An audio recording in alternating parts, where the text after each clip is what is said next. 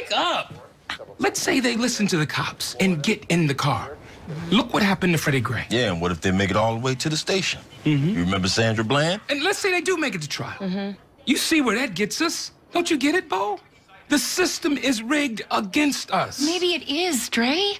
But I don't want to feel like my kids are living in a world that is so flawed that they can't have any hope. Oh, so you want to talk about hope, Bo? Obama ran on hope. Remember when he got elected? And we felt like maybe, just maybe, we got out of that bad place and made it to a good place. That the whole country was really ready to turn the corner. You remember that amazing feeling we had during the inauguration? I was sitting right next to you.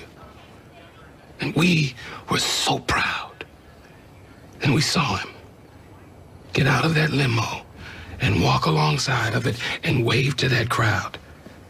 Tell me you weren't terrified when you saw that. Tell me you weren't worried that someone was going to snatch that hope away from us like they always do. That is the real world, Bo. And our children need to know that that's the world that they live in.